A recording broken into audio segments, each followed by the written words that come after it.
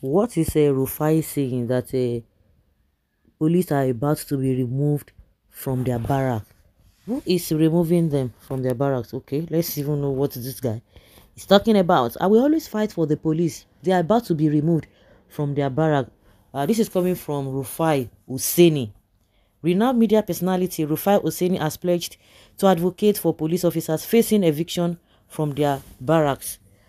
Hussaini revealed that several officers contacted him expressing their concerns about the impending removal from their homes. Why? He said, I will always fight for the police. Hussaini stated, some police officers called me yesterday, worried that they are about to be removed from their barracks. The situation stems from the fact that the barracks are not police property but belong to the Federal Capital Development Authority, FDA, which had allocated them for police use.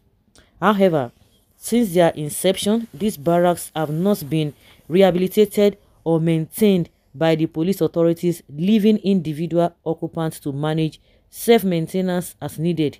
After redevelopment by private developers, the barracks will cease to exist and will be sold to the highest bidders.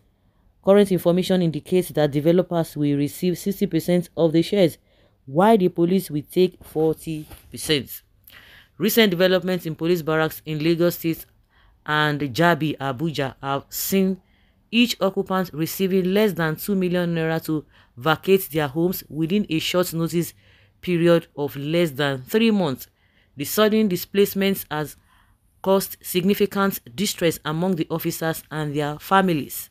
Hussaini highlighted the severe impacts of this eviction on the officers' ability to maintain or to perform their duties effectively. Considering the difficulties of relocation and the hardship of this time, how do you expect these affected officers to perform their lawful duties? Please help our families from displacement, he appealed.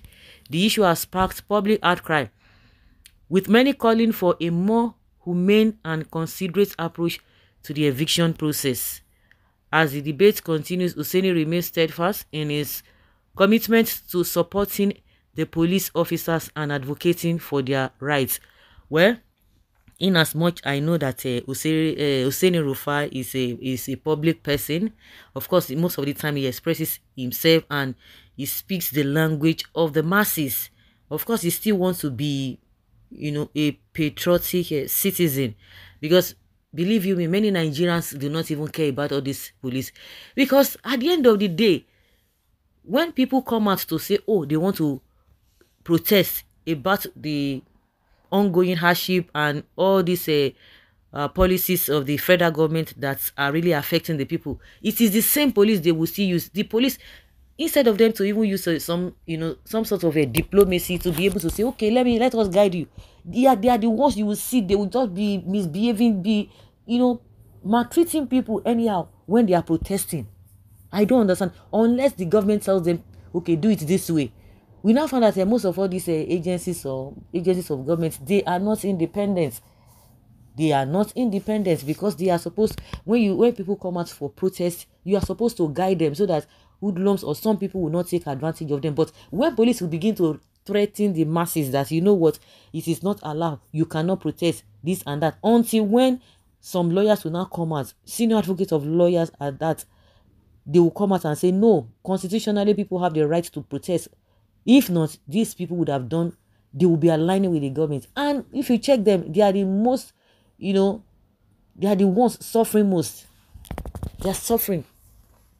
And you begin to wonder whether they are in this country. They will just be misbehaving when, everywhere, whether people are protesting, whether they see you on road and all of that. That's the most of the time people don't even care about them. When I first heard this, I was thinking that, that recently, these police and the soldiers, they have been battered seriously.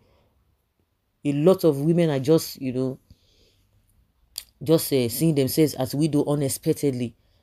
When you look at police work and soldiers work, you see that they are doing a very, very fantastic job. They ought to be doing that, but that does not take the fact away that we still have good people among them. But when you see the way they behave, and people don't tend to have a sympathy with them. And coming back to the barracks, I don't understand what this government is up to. I don't think most of all those barracks, I don't know, maybe they are building other ones, but the ones we know, it's like the ones that have been there since when they have been there before colonial era, pre-colonial or whatever. They have been there. They have not received any touch. When you see some places, you will cry. Some barracks where policemen are staying. It's unfortunate. It is really, really, really unfortunate. It's a very, very good talk, This coming from Rufai Husseini. Nigeria is a crime scene that is why we are not even welcomed anywhere. They always see us as criminals, considering how we support criminals, especially those in governments now. I said that there should be a total rehabilitation in the entire police force and not moving them totally from the barracks. They are one of the best only if well managed, structured, guided, and financed. That is what I'm saying. It is better when they are using them to defraud the citizens of their rights and destroy democracy. They were being paid to destroy democracy and fight against the citizens, thinking that they will spare them. Now it has come to them real hard. Next election, let them support evil against the people.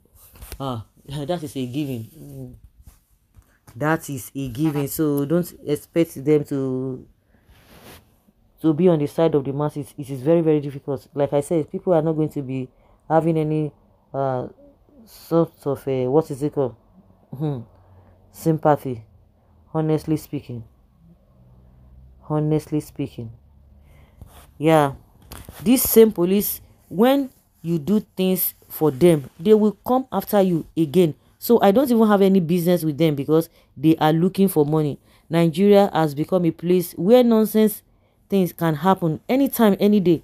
Nigeria, where wicked laws are implemented without considering the negative impact it will have on those concerned. Yeah, now today everybody go chop breakfast. Last, everybody will be served breakfast. So guys, let us know what you think and have your take on this. Thank you.